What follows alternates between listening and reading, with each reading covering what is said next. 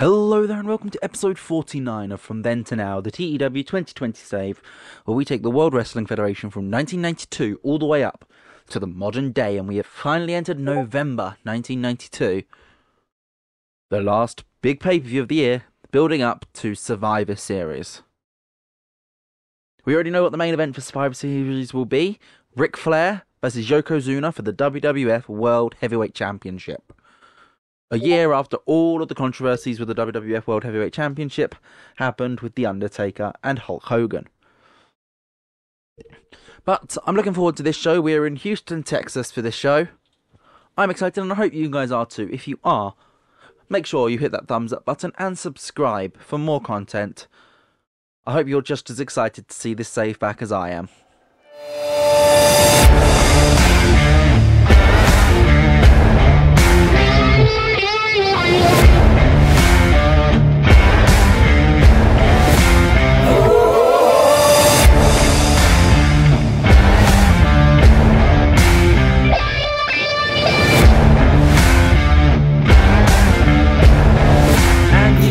With Gene Okerlund in the middle of the ring, because essentially we've changed user character and the person who used to be my user character has been fired.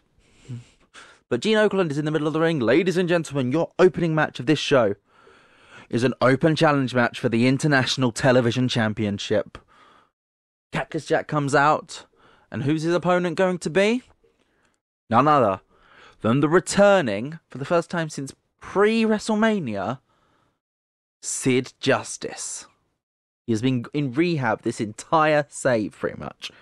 But he's back. Still a babyface, because we never did his heel turn against Hogan.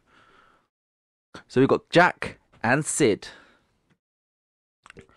And it goes for 12 minutes before Jack picks up the victory, pinning Sid Justice in 12 minutes with the double arm DDT.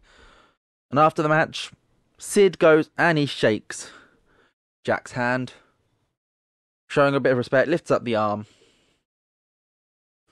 congratulating him on a good victory, when Jack is jumped by Atsushi Onita and Genichiro Tenryu, the two SWS wrestlers who have been hounding Jack for the past month regarding this International Television Championship.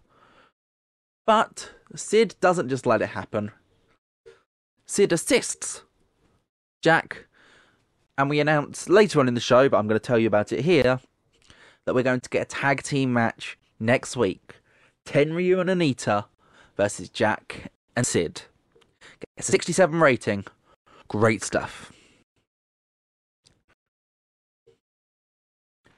We have a backstage segment within the Hart family locker room, and it is Bulldog and Owen just arguing over what happened at Saturday night's main event. Bulldog is pissed off at Owen for getting involved in his business, whereas Owen points out Owen had left the building long before Bulldog's match started. What they did had nothing to do with Owen. Bulldog then rightfully responds, well, if it had nothing to do with you, why did you go after them? We are done with them, okay? Forget your petty insecurities. I'm sorry about what happened to you.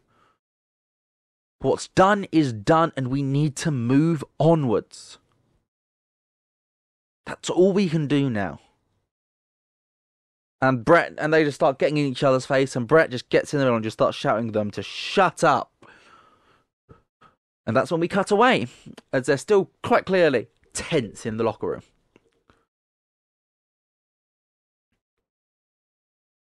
We get a backstage promo. Hogan, Savage, Warrior, and Dusty all chatting in their locker room. Warrior's about to go out for his match, and they're sort of hyping him up. And they're all sort of cutting promos in their own very distinctive style, which I'm not even going to attempt with these four. But basically the gist of all their promos is Warrior's about to go out there and pick up a massive win against Kevin Von Erich. But we're out here almost every single week. We know what our team looks like. You're still trying to hide from us with your fourth member.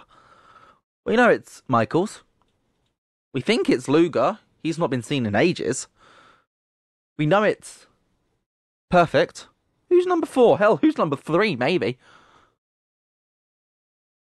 Let her tell us.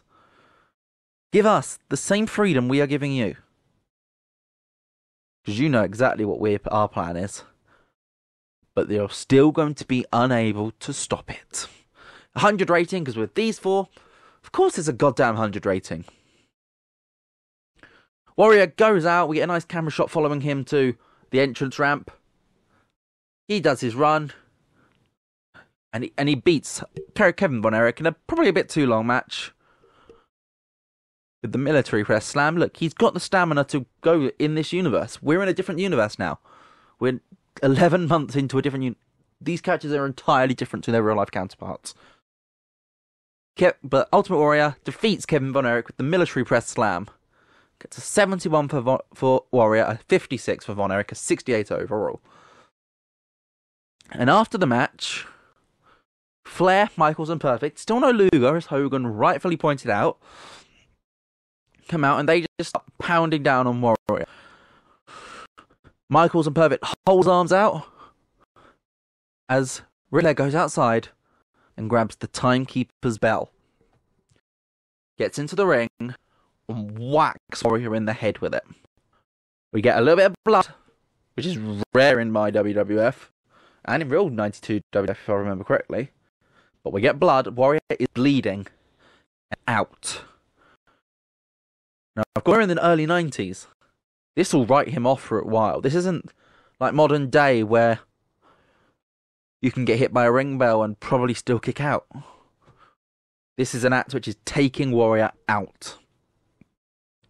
And we cut backstage, and Mike McGurk, ironically, looks lost because she's struggling to find the other three to interview them about why they weren't helping, and she finds their locker room, and it has been jarred shut with a broomstick, so they are unable to get out of their locker room. The segment ends with Mike McGurk calling out to try and get some assistance, and that is how we fade to black. We move on to our next segment, which is a tag team match. It's a totem pole match, as the Natural Disasters and the Beverly Brothers fight. Both of them are sort of out of their recent feuds. They're in a bit of a limbo in between stuff to do. So it gives them a nice little something bit to do, gives them a TV exposure. And it's the Natural Disasters who pick up the victory here when Earthquake hits the big splash on Bo Beverly. Gets a 58 rating. Both teams have chemistry boosts or specialist boosts, which is great news. We then get a promo from Razor Ramon, the first time he has been seen since his loss to Bret Hart 2 weeks ago.